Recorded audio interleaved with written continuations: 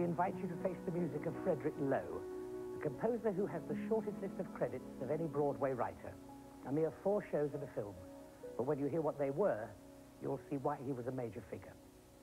Lerner Lowe, known to all as Fritz, was born in Berlin in 1901 of Viennese parents, including a father who was a famous tenor in the world of operetta.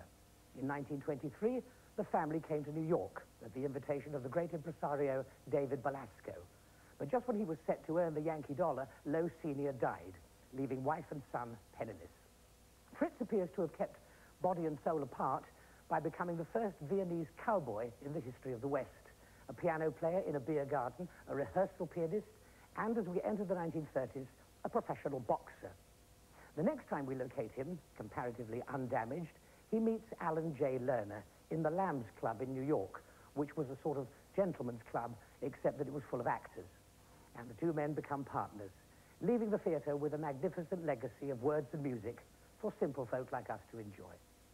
The simple folk turn up in the show Camelot, and to describe the people of medieval England seen through royal eyes, welcome please Patricia Routledge, Helen Shapiro, and Colm Wilkinson.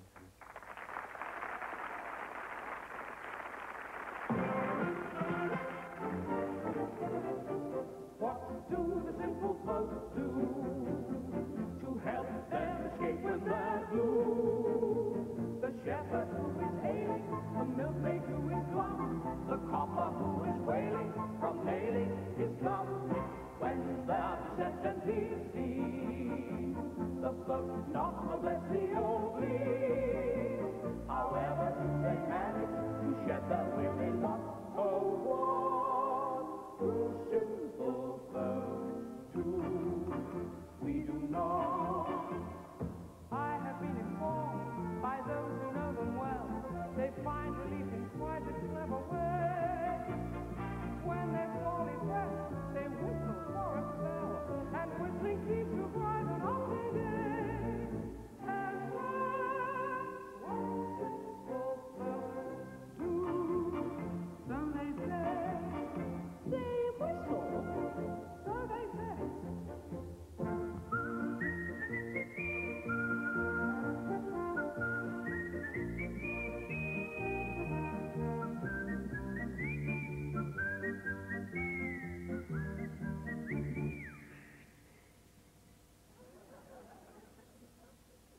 What else do the simple folk do to perk up the heart and get through? The wee folk and the grown folk who wander to and fro have ways known to their own folk we grown folk don't know. When the fall doldrums begin, what keeps each of them in his skin? What ancient native custom provides the needed glow? Simple folk do you know? Once along the road I came upon a lad, singing in a voice 3 times his size. When I asked him why, he told me he was sad. Singing always made his spirit rise. So that's what simple folk do. I surmise they say, I surmise. Arise, my love, upon the rising of judgment. The man is shine to call the line, and up at the bottom of the way. If he is called to one and all, compete like what you may. The world is right and all is right, and life is very good. what else do the simple folk do? Often we are told they justify they dance, and will they're completely uncontrolled. Soon the mind is blank, and all are in a trance, a violent trance astounding to behold. And that's what simple folk do. So it's told. They dance? So it's told.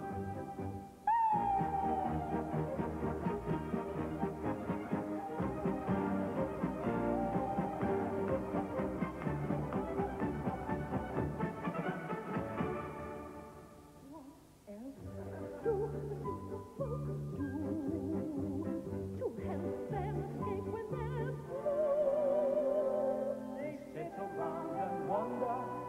royal folk would do, and that's what simple folks do.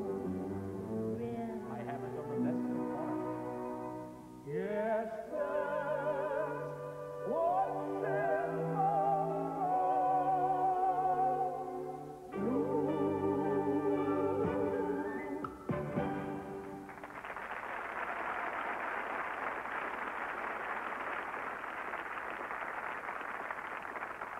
The astonishing thing about Alan Lerner and Fritz Lowe was their ability to write words and music in an idiom very far removed from their own background and experience. Helen Shapiro will now demonstrate what happened in 1956 when a Viennese ex-boxer and a New York department store owner's son collaborated to write a song for a show centered around a London Cockney flower seller. And if that ethnic mix isn't remarkable enough, they follow that by putting words and music into the mouth of a French medieval knight, alias Colm Wilkinson, who will sing If Ever I Would Leave You from Camelot.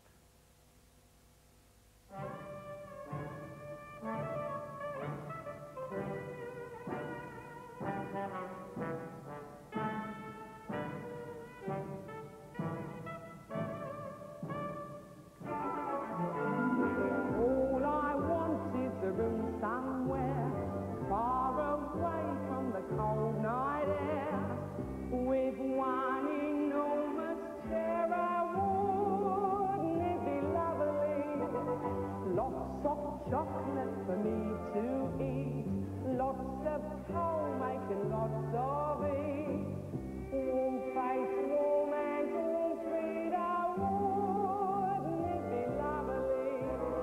Oh, so lovely sitting at the blooming lily still.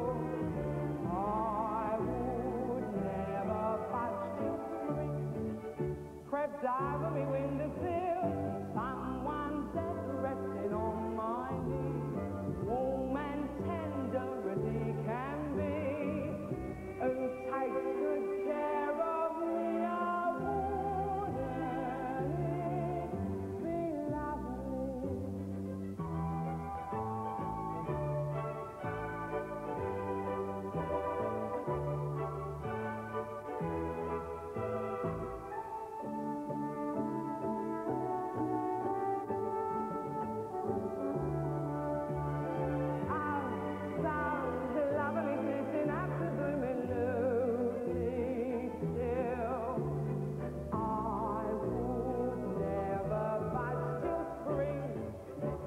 Over me windowsill, someone dead resting on my knee, warm and tender as he can be.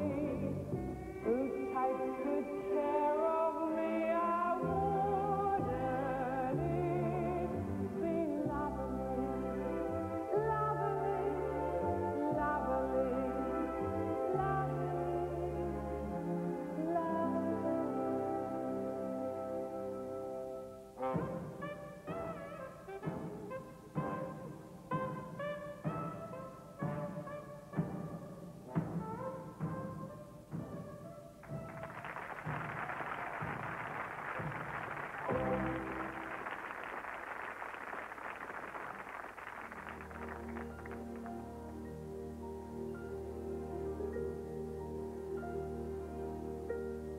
If ever I would leave you,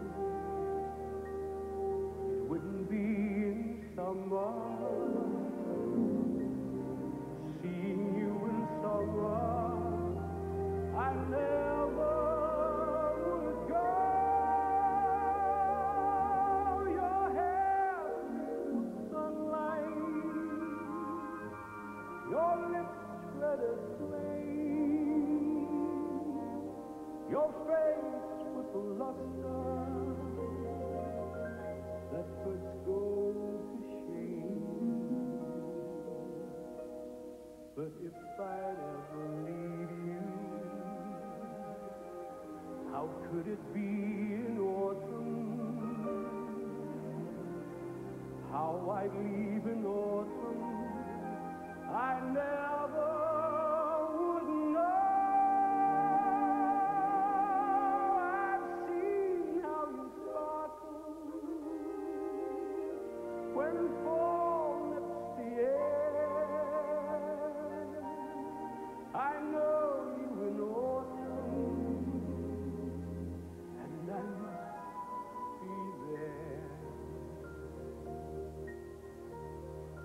could I leave you running merrily through the snow?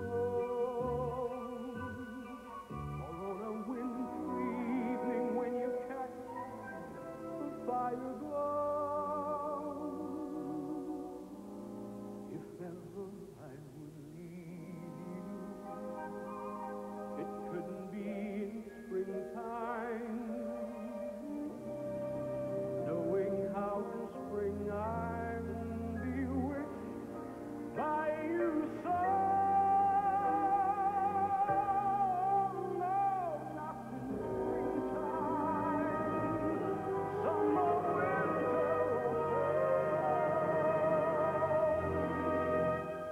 No, never could I leave you. Never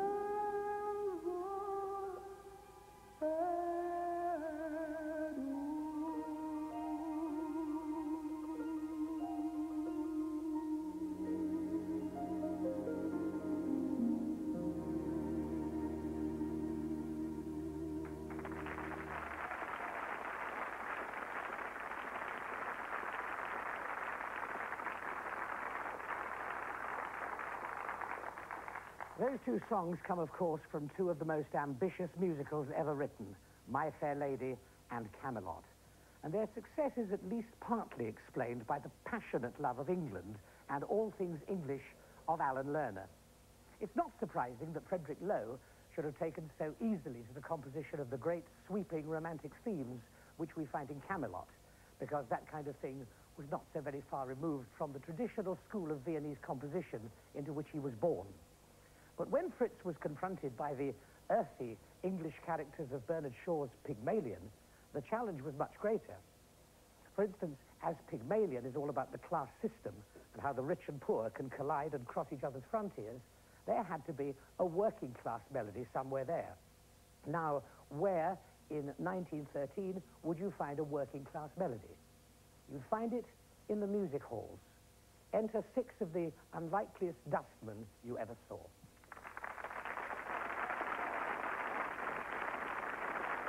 With a little bit of luck, with a little bit of luck, with a little bit of blooming.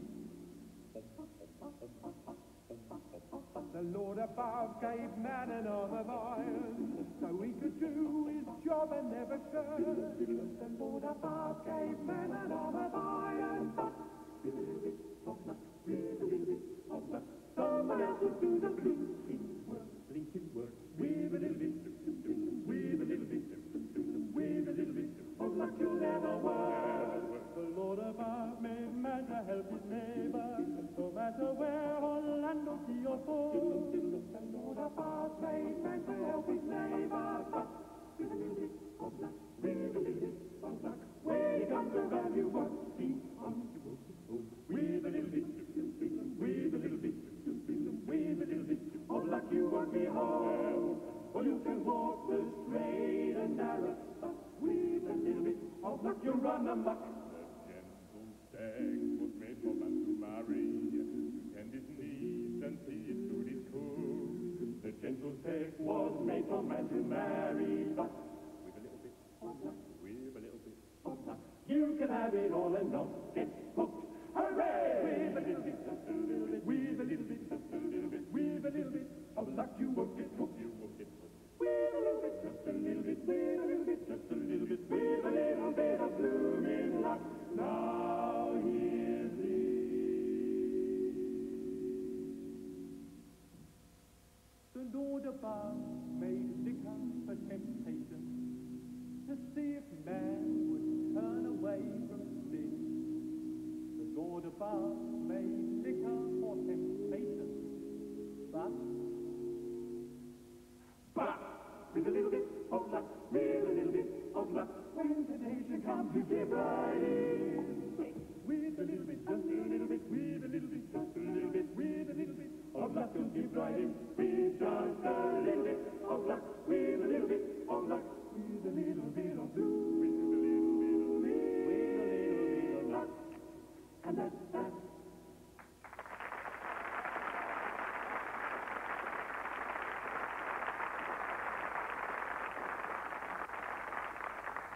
How do you follow My Fair Lady? The answer Lerner and Lowe gave was with an Arthurian musical about the Knights of the Round Table. Of course, it wasn't the first attempt. In 1927, Rodgers and Hart had made a hit out of Mark Twain's A Yankee in King Arthur's Court. But this time, the original source was a modern masterpiece called The Once and Future King by a reclusive English schoolmaster called T.H. White. Totally overwritten, the original version of Camelot ran over 4 hours and needed drastic pruning during its out-of-town tour. Depression swept through the company. And but for the enthusiasm and determination of the show's star, Richard Burton, the production might well have collapsed before hitting Broadway at all. Patricia Routledge now sings one of the most beautiful, lesser-known melodies from the show, Follow Me.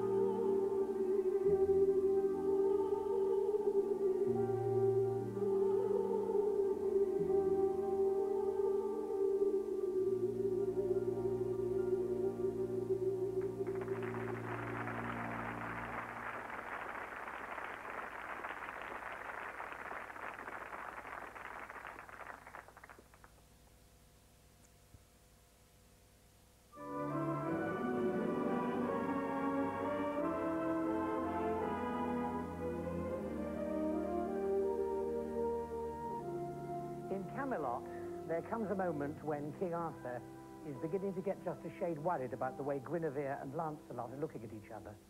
It puzzles him. So, alone on stage, he tries to work out the best way of retaining a woman's love.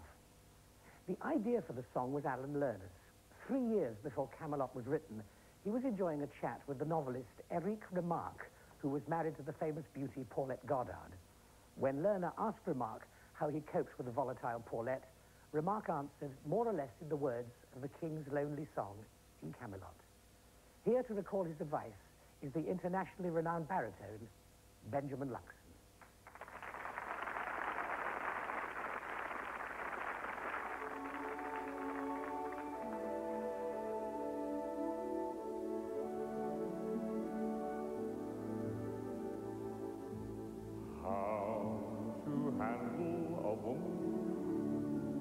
There's a way, said the wise old man, a way known by every woman since the whole rigmarole began. Do I flatter her? I beg him answer. Do I threaten or cajole or plead? Do I brood or play the gay romancer? Said he smiling, no, indeed. How to handle a woman? Mark me well, I will tell you, sir, a way to handle a woman is to love her, simply love her, merely love her, love her, love her.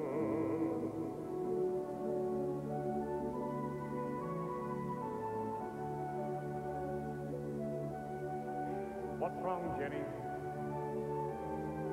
Where are you these days? What do you think? I don't understand you. But no matter. Merlin told me once, don't be too disturbed if you don't understand what a woman is thinking. They don't do it often. But what do you do when they're doing it? How to handle a woman? Mark me well, I will tell you, sir, a way to handle a woman is love her, simply love her, merely love her, love her.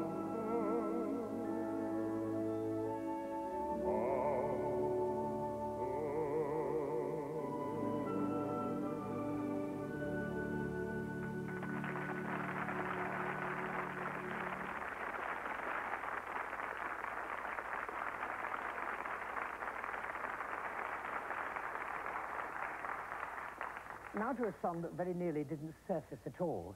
This was the one in My Fair Lady that Fritz Lowe, although he composed it, actually disliked. At every opportunity, he tried to have it dropped, and very nearly succeeded. Looking back on the song, it's hard to see what he had against it. But whatever it was, at the last minute, a new verse was written which explained why the song was where it was, and suddenly it was stopping the show.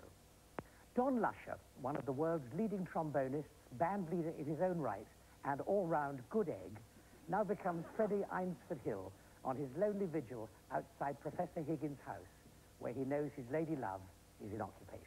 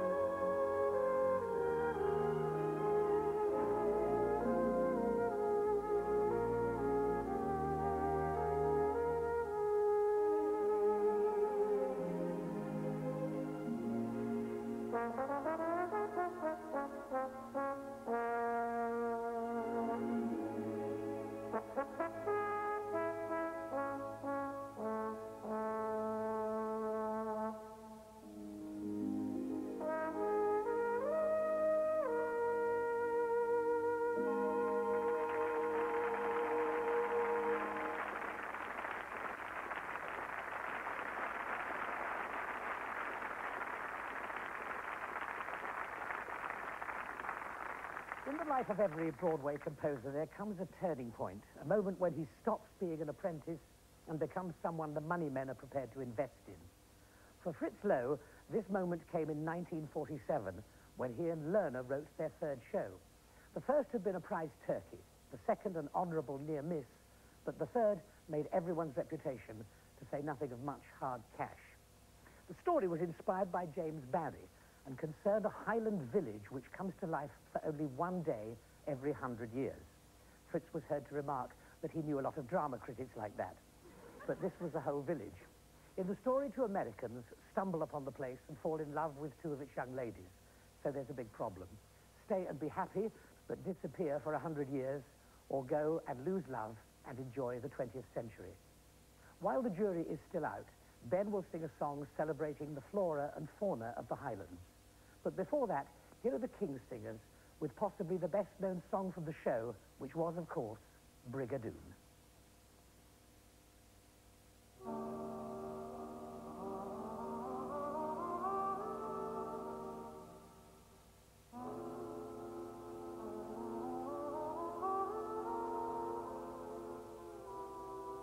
What a day this has been, what a rammed night. Why, it's almost like being in love. There's a smile on my face for the whole human race. Yes, it's almost like being in love. For the music of life seems to be like a bell